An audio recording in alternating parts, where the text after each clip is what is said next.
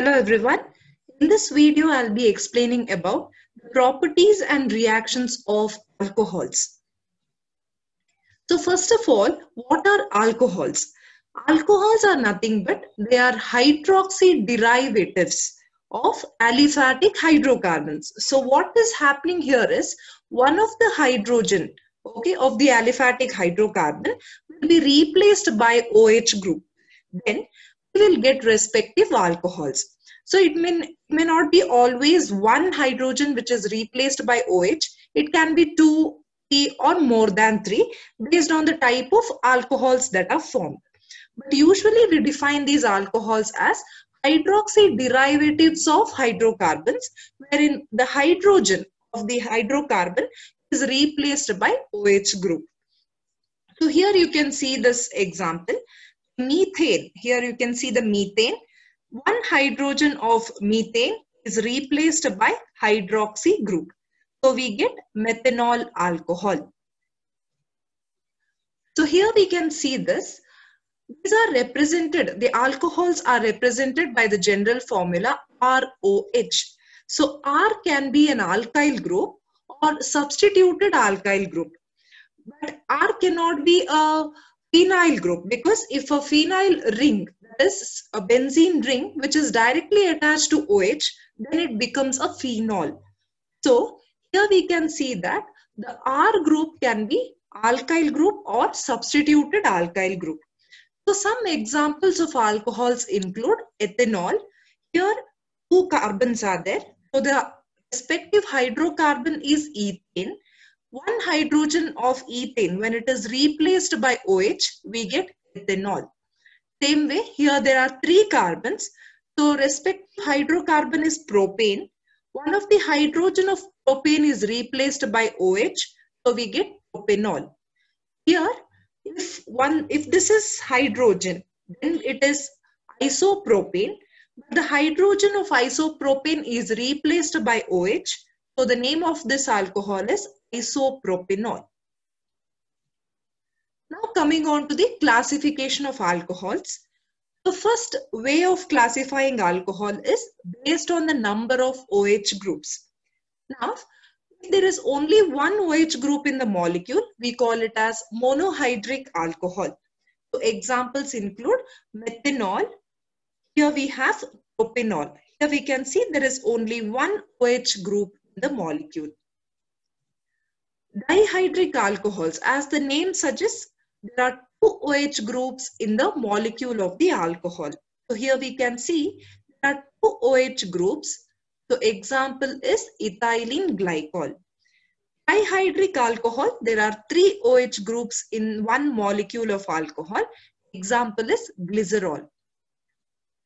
Next, there can also be more number of OH groups in a single molecule of alcohol. So they are called as polyhydric alcohols. So here we can see there are 1, 2, 3, 4, 5 and 6 OH groups in one molecule of the alcohol. So it is named as polyhydric alcohol. So example is sorbitol. That was one method of classification of alcohols. The other method of classification of alcohol is based on the nature of hydrocarbon moiety. So if the moiety which is attached to the OH group is completely alkyl in nature, then we call it as aliphatic alcohol. So examples, the common examples we can say methanol, ethanol, propanol, etc. If the moiety which is attached to the OH group is a substituted alkyl group which has a phenyl ring attached to the alkyl group, then we can say that if there is a benzene ring which is present in the molecule of the alcohol, then we call such type of alcohols as aromatic alcohols. The example is benzyl alcohol. Next method of classification of alcohol is based on the nature of carbon atom which is bearing the OH group. Now, here we can see the ones which I am marking, the carbon atoms which I am marking are the carbon atoms which are attached to the OH groups. We have to observe what is the nature of the carbon atom which is attached to the OH group. Here, this carbon is a primary carbon atom because it is connected to only one alkyl group, that is R group. So, this alcohol is called as primary alcohol. Here, this carbon is attached to two alkyl groups, R1 and R2. So, the alcohol is called as secondary alcohol. Here we have the carbon which is attached to three alkyl groups. So, that is a tertiary carbon atom. So, the alcohol is named as tertiary alcohol. So, example for primary alcohol, simple examples we can give: methanol, ethanol, propanol, etc. Secondary alcohol, here we can see the carbon. Here this is a secondary carbon atom. So the OH group is attached to the secondary carbon atom. So isopropanol. Here we have the tertiary carbon atom which is attached to three R groups. So the OH group is attached to the tertiary carbon atom. So example is tertiary butanol, tertiary butyl alcohol. Next is methods of preparation of alcohols. So first one is the simple method, that is hydration of alkenes. So here we take the alkenes and add in the presence of water, the presence of acidic medium, we can get respective alcohols. What we need to consider here is the addition of water to the alkenes takes place according to Markovnikov's rule. So according to Markovnikov's rule, the positive part of the addendum will add to the carbon having more number of hydrogen atoms. Or you can also define it in other way, that is the negative part of the addendum will add to the carbon which is having less number of hydrogen atoms. So here in this example, we are considering a symmetric alkene. So here there is no need of explaining about Markovnikov's rule. So this water molecule which is first splitting into OH and H. So one H will add to one carbon and the OH will add to the other carbon. So here H will be the H plus, which is the positive addendum, and OH will be the OH minus, which is the negative addendum. Now here we can see in this example, this is an unsymmetrical alkene. So we know that water molecule will split into OH minus and H plus. So according to Markovnikov's rule, positive addendum should add the carbon having more number of hydrogen atoms.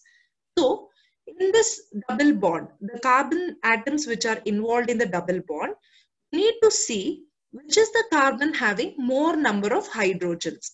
So here we can see this carbon has 2 hydrogen atoms, whereas this carbon has only 1 hydrogen. So the positive part of the addendum will add to this carbon which has more number of hydrogens, whereas the negative part of the addendum will add to the carbon having less number of hydrogen. So here we can see the product that is formed is CH3 remains as such. Here to this carbon the OH group is added, so CHOH, and to this carbon H is added, so we get CH3. So this is how we need to interpret the formation of alcohols on the basis of Markovnikov's rule. So here also we know that the water will give the negative addendum, the negative part, that is OH minus, and this will be H plus, positive part of the addendum. So here again we need to consider the 2 carbons involved in the double bond. This carbon has 2 hydrogens. So the positive part of the addendum will add to the carbon having more number of hydrogens. So this adds here, and this OH minus will add to this carbon. So we can see product that is formed here is tertiary butyl alcohol. So the OH groups add to this carbon which is attached to 3 alkyl groups. So we get the tertiary butyl alcohol as the product. Next method of preparation of alcohol is from carboxylic acids and esters. So we know that by reduction of these acids as well as esters, we can get respective alcohols. So lithium aluminium hydride is used as a strong reducing agent, which will reduce the respective acids as well as esters to give the respective alcohols. So we know that the reduction is nothing but removal of oxygen or the addition of hydrogen to the substrate molecule. So we can see here this carbon, oxygen which is there is removed off. In the place of oxygen, the hydrogens are added so that we get respective alcohols as the product. Same way here, the oxygen of this ester is removed off. Hydrogens are added, which is nothing but a reduction, and we get the respective alcohol and the byproduct of alcohol, which is due to the ester group. Next is from aldehydes and ketones, again by reduction. Here we use a specific method, which is Mervin-Pondorf-Verley reaction, in order to reduce the aldehydes or ketones to give respective alcohols. One thing what we have to remember here is the solvent which is used is isopropyl alcohol, and the catalyst which we use in this reaction is aluminium isopropoxide. So we take an aldehyde or a ketone in the presence of this catalyst aluminium isopropoxide. In the solvent which is used is isopropyl alcohol, we get respective alcohol because of the reduction of this carbonyl group. So we know that usually acids will get reduced to aldehydes or ketones. The aldehydes or ketones on reduction will give respective alcohols. So here we know that reduction is nothing but removal of oxygen or addition of hydrogen. So here we know that this carbonyl group that is getting reduced so that the oxygen is removed and the hydrogen is added in its place. So we get respective alcohol.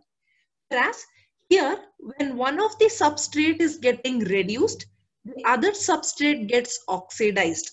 So oxidation is nothing but removal of hydrogen or addition of oxygen. So here, the hydrogen, two hydrogens of this isopropanol is reduced or removed off so that we get the respective acetone. So the isopropanol is oxidized to acetone, whereas the aldehyde or ketone which is taken gets reduced to respective alcohols. Next is hydroboration-oxidation of alkenes. So first we saw alkenes can be hydrated to give respective alcohols. Now we can see that hydroboration-oxidation reaction of alkenes also will give rise to respective alcohols. So alkenes will react with diborane. So diborane, although the formula is B2H6, when it adds to alkenes, it adds as BH3. So it will split, this BH3 will split into BH2 and H. BH2 and H. So here what happens is the boron atom, that is the part which contains the boron, will add to the carbon having more number of hydrogen atoms. So this rule we have to keep in mind when we are writing the products for this hydroboration-oxidation reaction. So the part which contains boron, after splitting of the BH3 molecule, that part will add to the carbon of the double bond which has more number of hydrogen atoms. So we can see this reaction. So here BH3 will split into BH2 and H. So this BH2 will add to the carbon having more number of hydrogens. So we get the molecule CH3, CH2, CH2. So here the hydrogen is adding to this carbon. So this adds to this carbon and the BH2. The part containing boron will add to the carbon having more number of hydrogens. So we get this molecule in the first step. Next, on addition of one more molecule of alkene, this again splits into H and the remaining part, this entire thing will be the other part. So BH, CH3, CH2, CH2. So we get, again, the part containing boron will add to the carbon having more number of hydrogens. So we get this product as this from the second step. Again, on addition of one more molecule of alkene, we get the tripropyl borane. So at the last step, what happens is we make this molecule to undergo hydrolysis. The presence of hydrogen peroxide, in the presence of a base, so we get finally 3 molecules of propanol.